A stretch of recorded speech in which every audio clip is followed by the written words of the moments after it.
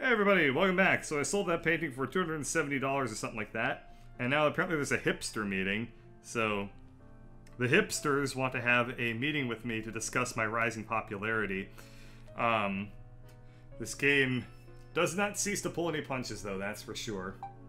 Still, while I am waiting for the hipster meeting to come together, I guess I'm going to look up the Scream, because that is the next thing that people are suggesting that I do. So again, this one ought to be relatively easy to do in this MS Painty stuff, because it's like very expressive, so it's not super drawn in.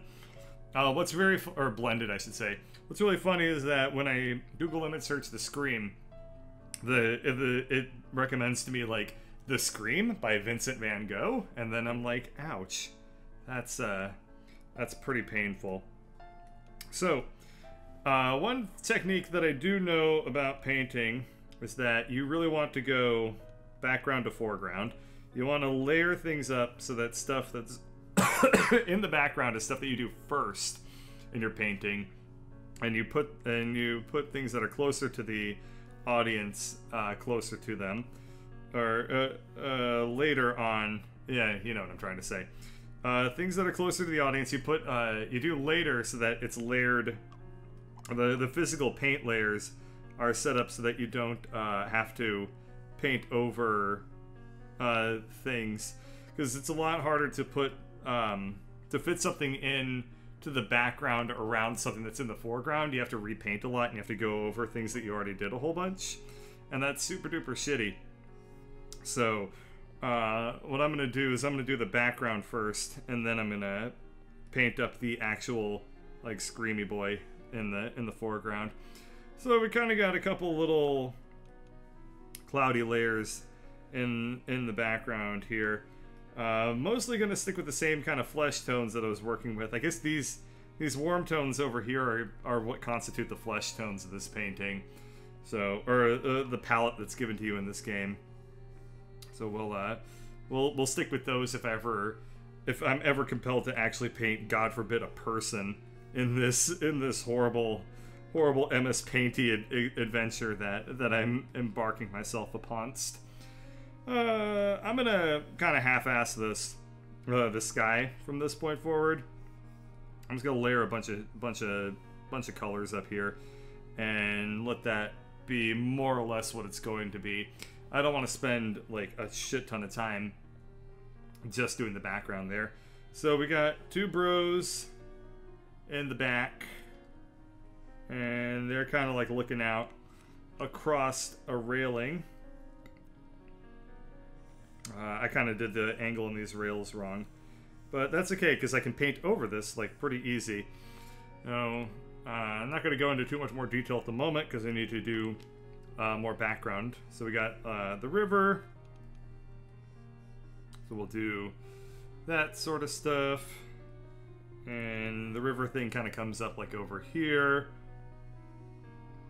so it looks roughly that sort of shape, and we need to put in a little bit of like yellow, like groundy stuff, I guess.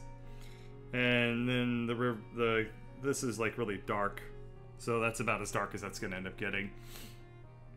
So we'll do that, and then we'll bring the darkness down all up over this stuff. Lastly, we have a bunch of in the background anyway. Lastly, we have a bunch of green stuff on the right side, which I guess constitutes the ground, I guess. And now we'll start pulling in the railings that I was doing earlier. So we'll just take a big streak and we'll go across like so, and we'll do another streak across like so. We'll decrease the size and then take some black like this. And my art teacher would at this moment be like, you should never ever shade with black, it looks really bad. And she was right, but I'm playing a video game, so screw it. The only dark colors I really get to work with are this black, so that's what I'm gonna roll with. Okay, we'll put in some of the sea behind the railings there. And we need to now draw the dock. So we'll do that. There's like some big old red streakies. And we'll do this. And we'll do this. And last but not least, let's put in some brown as well on the boardwalky thing. And we can now put in our screaming man. So we are out of colors to do it, and so we're gonna make the screaming man purple. So that's the darkest purple that you get. It is not very dark, but it is what I got. So we'll do that, and he's super duper wavy. So we'll make it as wavy as we possibly can, at least. And we have another little arm segment over here. I'm gonna distinguish this with like just a little bit of black line, and then we need to add in our face tones, our flesh tones here. So he's kind of like this, and he's kind of like this, and my brush is way too small, so that ended up looking really scratchy and bad. And we'll bump that up just a little bit. There we go. And obviously we used the same color for this background over here as we did for the face. So I'm gonna just take the black or the blue, and we're gonna reclaim a little bit of space there. Okay, let's add in the defining facial features. These are way too thick. There we go. And it kind of looks like that. Boy, that looks fucking phenomenal. Just exactly like it is a spitting image. Okay. Let's give him a little bit more of his neckline back there. And let's see. What else can I do? We're gonna give him moobs. We'll do that. Yeah, we'll do that. Okay. So that is the scream. It kind of looks like instead of being the scream, it's more like these people are yelling really loud and he's like, "Fuck! I can't think! There's too much noise around here. God damn!" Alright. Regardless, let's put that one up for sale. Let's give it a lovely little title. The scream is by Edvard Munch, so we're gonna call this Edward Butt Munch's El Screamo. And there you go. There's a beautiful work of art there. Edvard Butt Munch's El Screamo. Okay. Get out the way. I gotta see your shit. Hey, $338 or euros or whatever they are. That's doing much better. Okay. 706 cash. I'm doing well. All right. The next request that I had was for. Let me pull it up.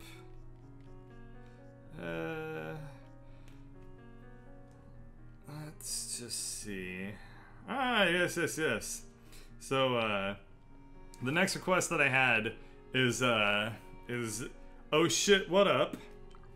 Here come Dat Boy. So let's make Dat Boy happen. We're gonna start with the unicycle, and we're gonna just throw that down here. I'll need to make that a little bit more circular. So we're gonna. I guess I'm gonna need to paint everything white first to give it the proper mimetic background. Let's add in the unicycle. That is way too big, so that's obviously not gonna fly. I need to plan my space out very, very particularly here, because I don't have a whole lot to work with, and I don't want to use like tiny piddling little brushes though. Otherwise, it'll take me a million years to get it done. We'll do something like that. That's probably roughly the right size. And then we have a smaller band around the unicycle, like so. We're gonna have a bunch of spokes.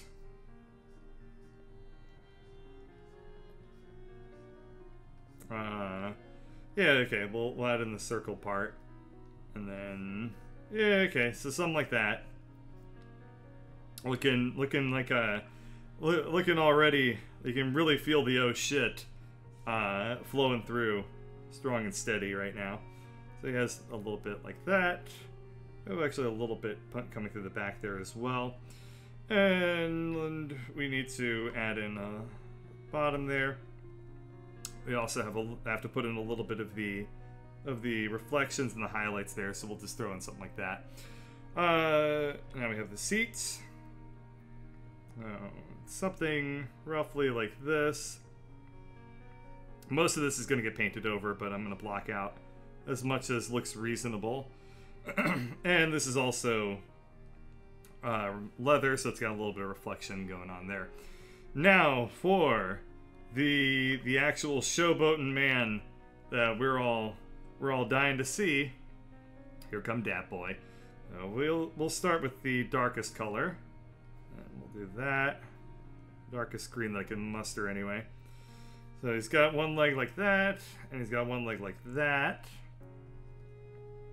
and he's got a big old thigh, and another big old thigh like so.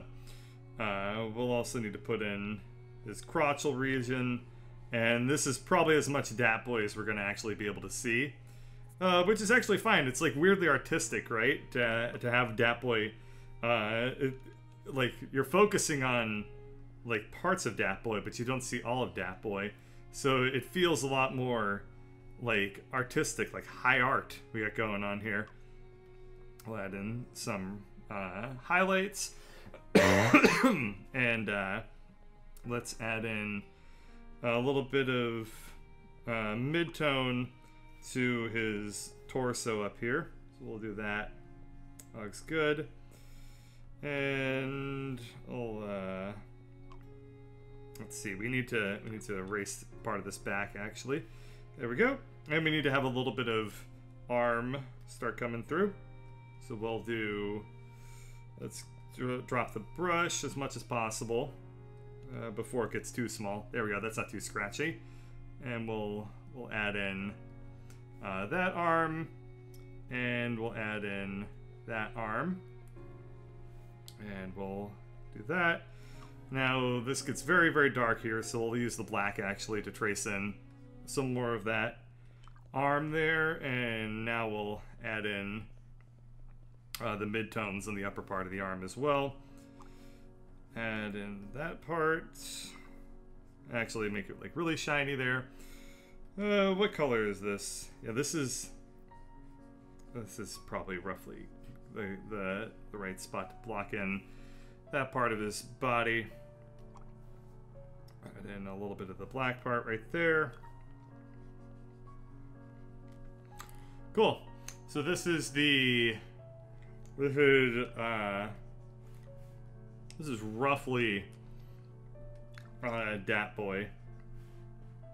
Well, we got a lot of space over here, so obviously we need to add in a little flavor text. So we'll do.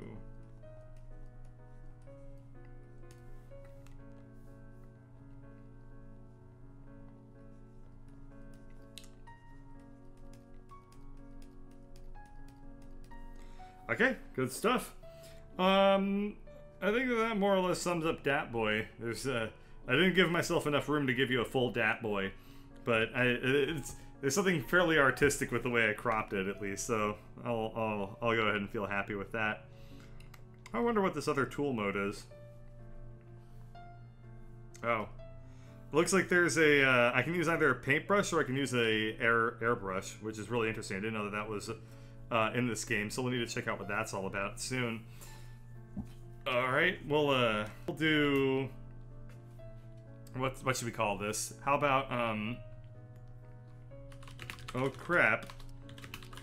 It's that fellow. How are you? How are?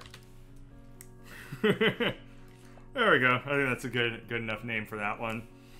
And let's see. There's probably enough time in this so to do one more painting. Well, let's see if anyone buys it. 382. That's good. We'll definitely go for that one. All right. I want to see a bird original next. Someone has taken notice of Passpartout's activities. Very interesting. I'm moving up in the artistic world. A bird original, eh? Well, I will do... I'm not going to do that. What I will do instead is a self-portrait. So, give me 1 second to get ready on that one. And we'll see. We'll hang on. Alright. What won't it do? Hang on. Hang on.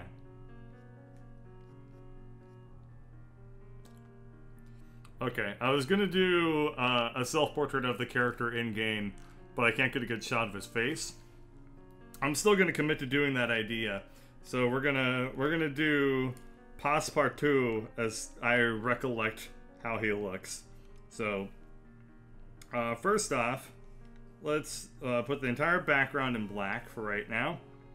Let's put in some of the dark green. So Passpartout's face basically looks like this. Yep, something like that. And then we're gonna give him a big, doofy face like that. Passpartout has, if I remember right, he's got like big old eyes hanging out the like sides of his face. So we'll give him one eye like that. Give him one eye over here. Let's add in the pupils. And Passpartout's got like these weird lines going through his cucumbery face, so we'll do that. Like so. And then we need to give him a beret. So we'll do... Oh, he also has like red cheeks, so we'll give him the splotchies. Give him them splotchies. Let's now add in his beret. So we gotta do that. And we gotta do that. And he's got like a poof ball on the top of his hat or something if I remember. So we'll do just a little touch right there. And he's got a smock, which is white. It's also covered in paint stains, so we'll just do that. And we need to give him splotchies. I want to see what the airbrush does. Oh, God. Ugh. That does not work very well with the tablet. I think that with a tablet it doesn't convey the right like mouse information. So you just get like this weird splotchy mess that doesn't really work very well. So that seems weirdly way better than I thought it would turn out. It actually conveys his likeness kind of well. So that actually turned out quite nicely in a very unexpected, unusual way. Let's also give him a little bit of like a trim to the bottom of his hat there. There we go. Yeah. That's good looking Passpartout. Does he have a nose at all? I don't think he does. But, well, I guess in my version, he doesn't have a nose, so I also should probably give him a little bit of highlights here and there to, yeah, just something like that. Nothing too crazy. Maybe a little, like, dash of white as well. Maybe some reflected light back over here. And lastly, we probably want one more like hard line through his face, like so. Okay, yep, that really got the job done. So last but not least, we need to add in a badass sun up in the corner. This one coming at you from the other side, because you can never tell which direction the sun's going to be coming from. And we're going to give him some bitchin' shades. And we're going to make them like all reflecty. The sun, a little bit happier, apparently. A little bit less round, too. There we go. There we go. That's looking good. And this sun, unlike all the other suns, is going to be smoking a cigarette because he's cool. So we'll do that. And then we'll probably call this one done. There we go. So, Passpartout has a friend in all of us. And that is the smoking ass sun.